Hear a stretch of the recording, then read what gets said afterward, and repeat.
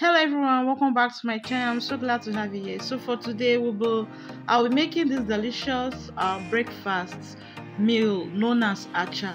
So if you want to see how I made this meal, keep watching. This meal is also very good for someone that has diabetes. So if you want to see how I made it, keep watching.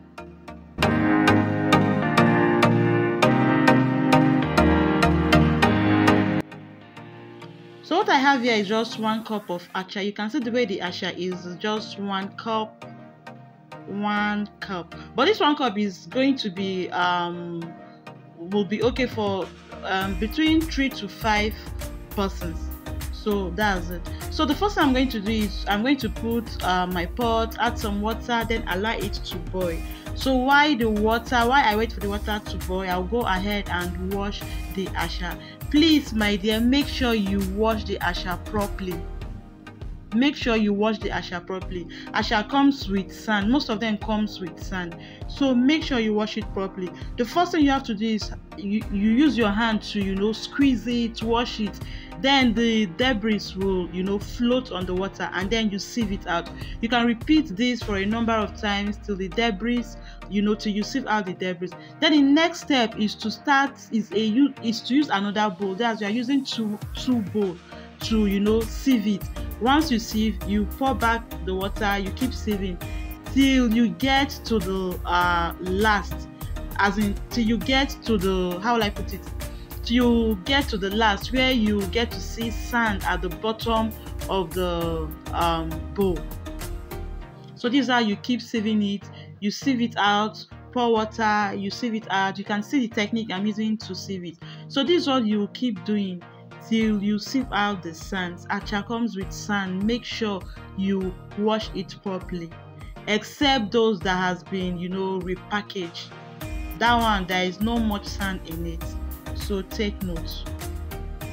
You can see the sand. So I'm going to repeat this for a number of times till I make sure that there is no more sand in it. So that's it. Just make sure you wash it properly. As you can see, our water is boiling.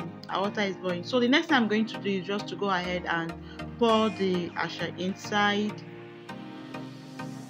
Like I said earlier, this 1 cup of Acha is going to be okay for 3 to 5 servings. That's for like 3 to 5 people. So after pouring the Acha, you keep stirring it. Make sure you don't leave it. Keep stirring, because if you do not stir it, it's going to you have seeds inside. So you keep stirring till it thickens. You can see the way it has thickened. So you just have to keep stirring till it thickens.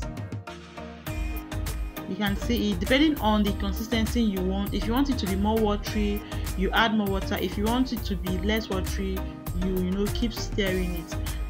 As you can see, our Acha is ready, and I'm serving it into a plate.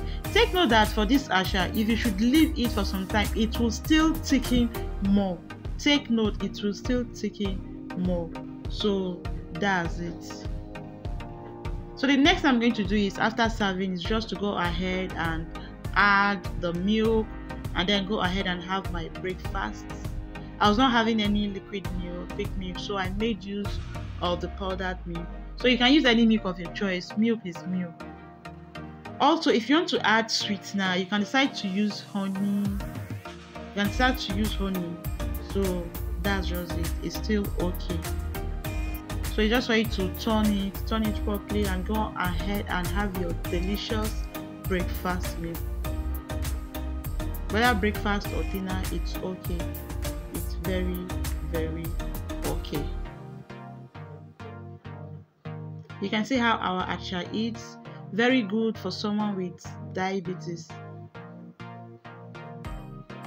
I hope you learned something from this video. If you do, don't forget to give me a thumbs up, like, and share with your friends. Come your way next time with another interesting video. Do have a lovely day. Bye bye.